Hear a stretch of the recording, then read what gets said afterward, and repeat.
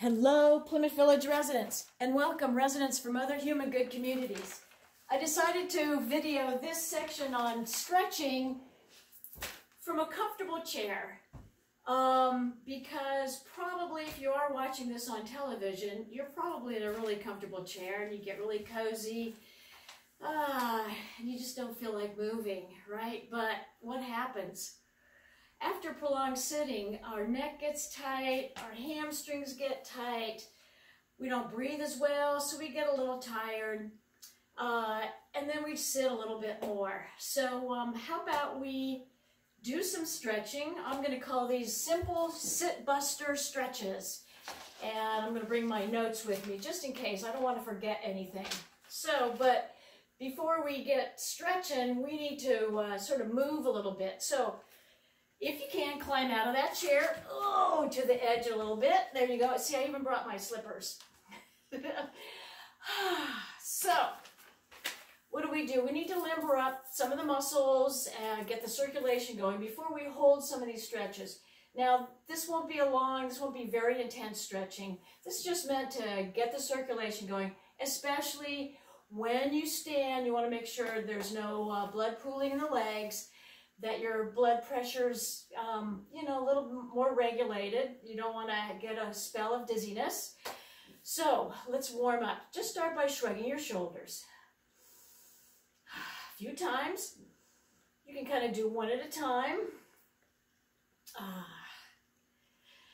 And now roll your shoulders back. So you can see sometimes being in a nice comfy chair, you're a little limited in your motion, but we're going to overcome that, right? And forward. Now, just open and close the hands. Get comfy with the legs. Rotate your wrists.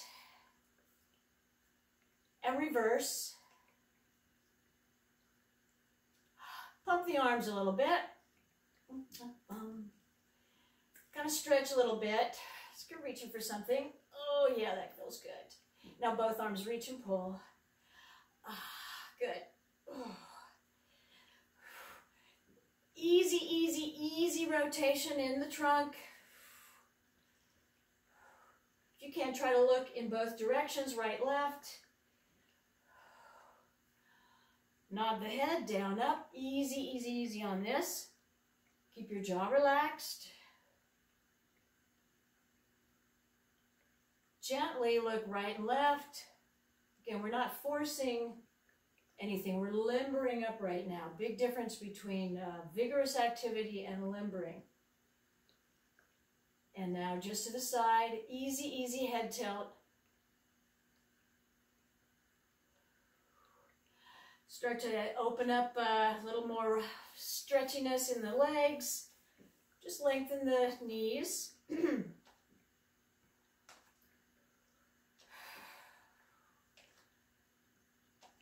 Doesn't take much to limber up, especially if we're doing some light stretching. All right, so again, reposition. You might find it starts to get a little warm because you've been just sitting, you get cold, and then you start moving. You're like, whoa, what happened? All right, so take the hands, interlace your fingers, and just stretch. Relax. So again, these are meant just to move initially, stretch. So we'll do these a few times, and each time you kind of add a little more of a reach or a stretch in the muscles. You might lengthen the elbows a little bit more, and you might also round the back a little bit more. Always try to come up to a natural or neutral spinal position.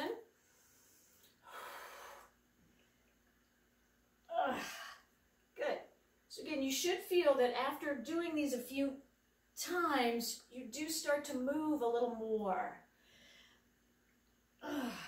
Good. One more time. This time, just hold it. So you're sort of rounding out the arms and then lengthening and then kind of hunkering over and relax. Good. All right. This next one, again, if you have any shoulder issues, be cautious. You can always just take one arm at a time, and what we're going to do is just kind of reach Now, if this is uncomfortable, you can always reach more forward.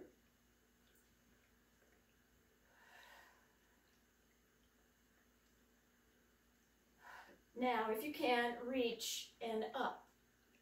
That's not comfortable. Don't force it. You can also have the elbows a little more bent if that's comfortable. Reach. Almost slid on my little magic carpet here. Reach. Again. And now you are trying to kind of stretch the arms and the torso. It's like you're reaching for something like, oof, something up a little bit higher. And a little bit more. Reach. And reach. Now, take this, interlace the fingers, and we're going to hold this stretch just for a moment. So you can see why if we hadn't limbered up a little bit, this would be very challenging. Good. And just go ahead and relax down.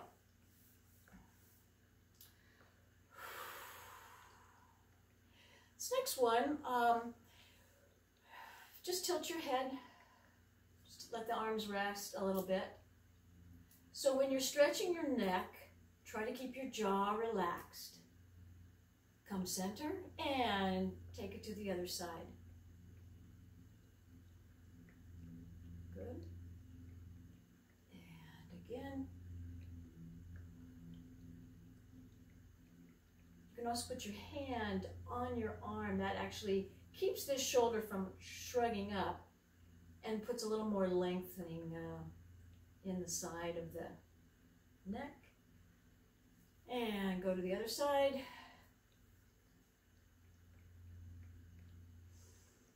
We've all been probably sitting, watching a lot of news. That also gets us a little tense. So another good reason to spend a little bit of time stretching. Okay, I'm going to grab my notes. So I want to make sure we get everything. So this next one, if it's uncomfortable to stretch over with one hand, you can always do this without. You can just stretch a little bit, or you can pretend like you're picking something up. So again, if it's not comfortable reaching overhead, just stretch to the side like you're picking up the book you started to read. So that's one option. Then the other option is to actually take one arm over.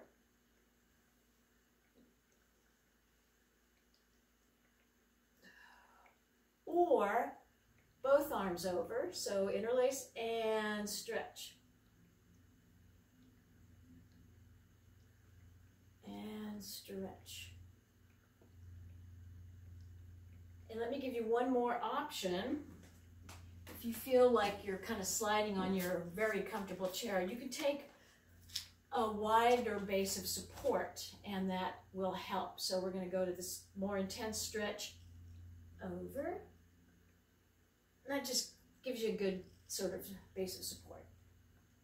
And stretch. One more time each way.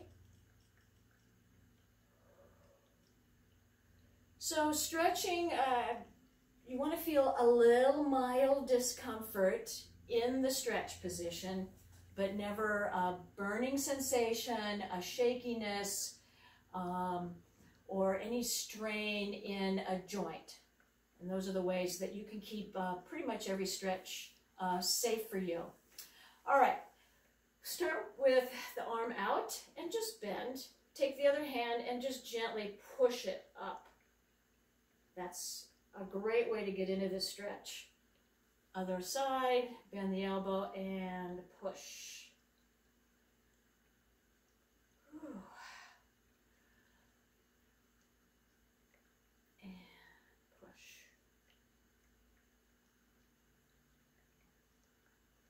And push. If you're a little more flexible, what you can do is take the arm over, use the other hand here. So again, the elbow's more pointing up as opposed to out.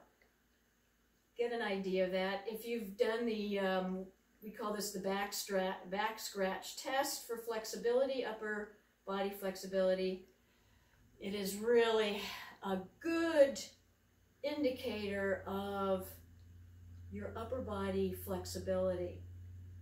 It's not just moving through the shoulder joint. You're actually lifting a little bit up through the rib cage, extending the spine. Good. Whew. All right. Anytime you need to, just sit back in your chair and just relax. Good time to rotate the ankles.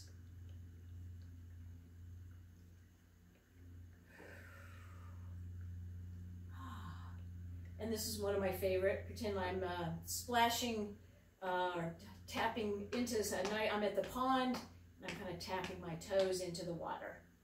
All right, back to work. No, back to stretch. Oh yeah, this is a good one. So, you might need to really come to the edge of your chair as long as you make sure you're not, it's in the way, and take the hands behind the head. So one thing you can do is you can get into the stretch first by bringing the elbows forward and then lengthening the elbows back. You can kind of stretch your upper back when you're doing this as well, and then lifting and lengthening.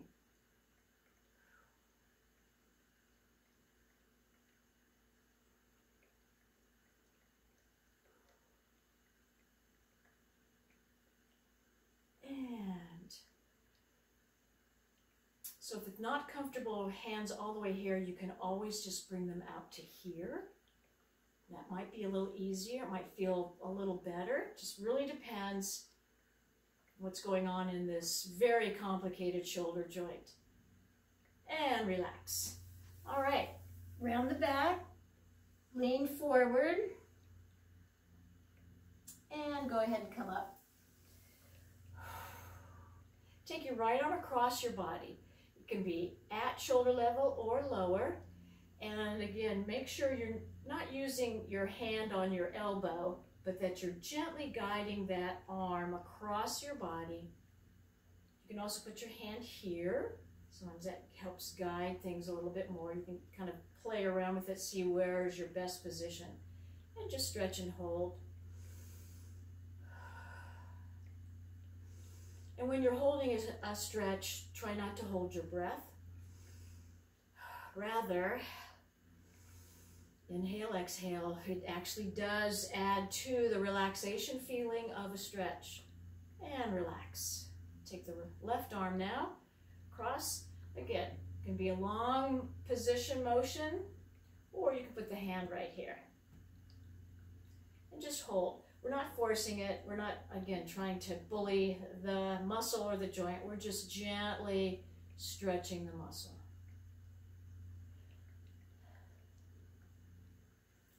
And good. Take a deep breath in and out.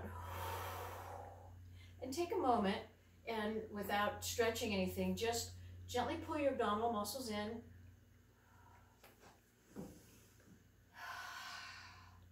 And kind of reset. All right. This next one, again, it might be a little difficult, but what you're trying to do is stretch your forearm, these muscles along the inside of the wrist. And so what you're doing is just having the hands, and what's nice about this is that then it actually props you up and allows you to stretch your shoulders and your chest.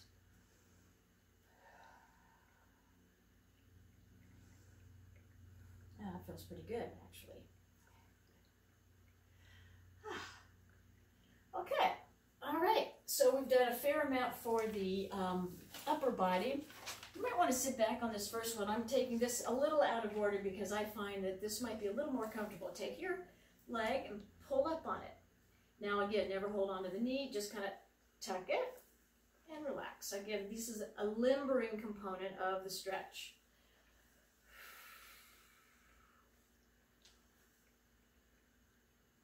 On this next one, bring up the knee first. Now change your hand position and kind of try to stretch your leg.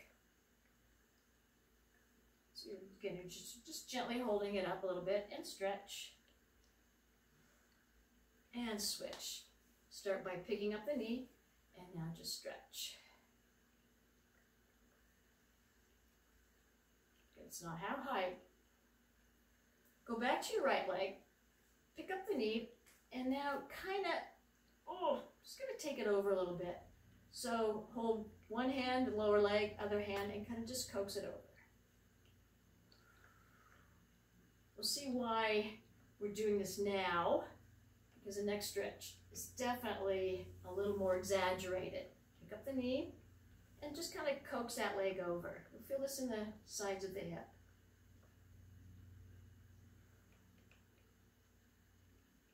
Does feel good. All right.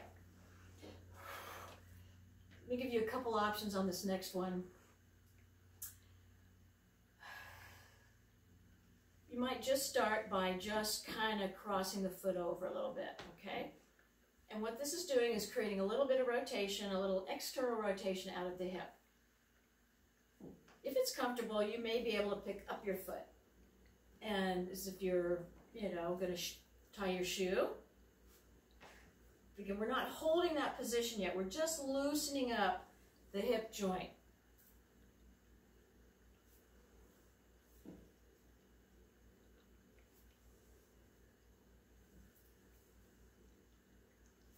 We never force our body into a position that we know we might regret. All right, so let's go ahead and try to hold this one. You can hold on to your foot. You can hold under the leg.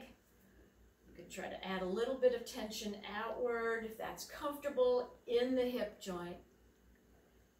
We never force that. You can also lift it up. I find I actually get a little more stretch when I lift it this way, and I'm kind of rocking the baby here. All right, that's a pretty good. That's a big stretch. Start by just kind of bringing it up. Now, clear if you've had some recent surgeries. This may not be the best stretch, so again, always know what your limits are. Pick up the leg, give it a little rock.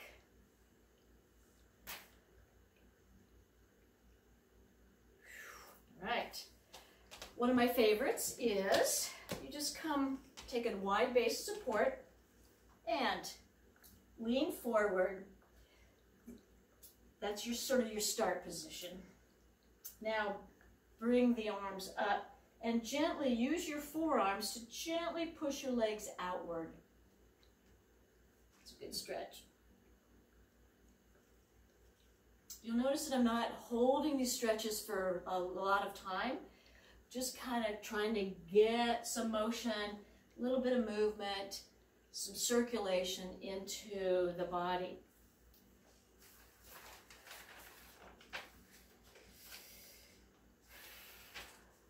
Okay, so along those lines, now spend a little more time leaning all the way down and relaxing the head. Come back up for a moment. Again, if you are prone to have some dizziness, you want to take this a little at a time.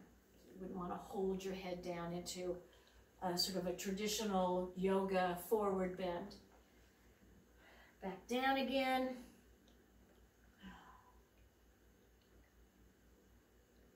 And back up. Back down again.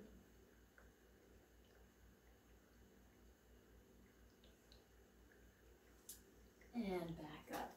That's actually one of my all-time favorite stretches, seated or standing, is a traditional forward bend. All right.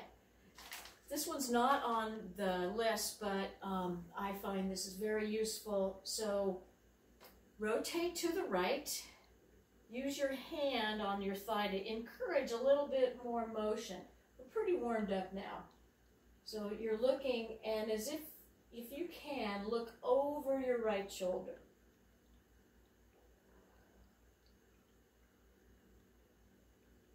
Slowly come back to center. And now same thing to your left. Again, just rotating a little more than you would naturally do. So again, we're putting the body into more of a stretch position. Rotating to the left. And then the final part is looking over your left shoulder. So again, you're getting a pretty intense neck rotation as well. And slowly come back to center. Whew. Another one that's not on this particular list, which I get all my stretches from the classic Bob Anderson stretching book. It's, I don't know what edition it's on now, but very common sense approach to stretching and pretty easy for most people to follow along. Watch first before you do it. So you lower your chin to your collarbone. Now our collarbone is that kind of like a little half circle. Keeping a nice, good active posture, I want you to take your chin and follow your collarbone, your right collarbone, looking down along your right side, your right elbow pit. It's a really nice stretch for the left side of your body. I'm assuming that you are now in this position once you sort of followed it. And then just take your chin and go back to center. And if you want, follow with me. Just take your chin and using your collarbone, look over and down into your left elbow pit. And relax. Try to keep the jaw relaxed in this position.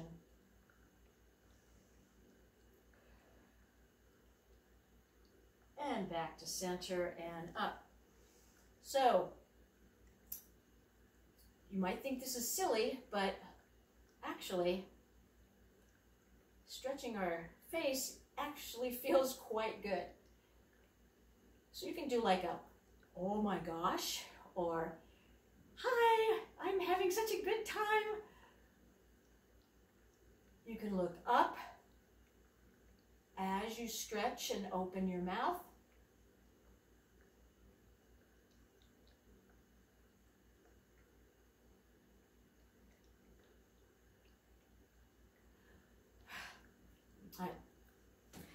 All right, so I feel much better actually. I feel loose. And carefully come on up. And one of the final stretches is either hands on your hips this way or hands on your hips that way. Take a wide base of support and lengthen the spine gently. Like you're almost looking up at the stars. Do it again. Oh yeah. And back to center. And look over to your right. And look over to your left. Back over to the right. And over to the left.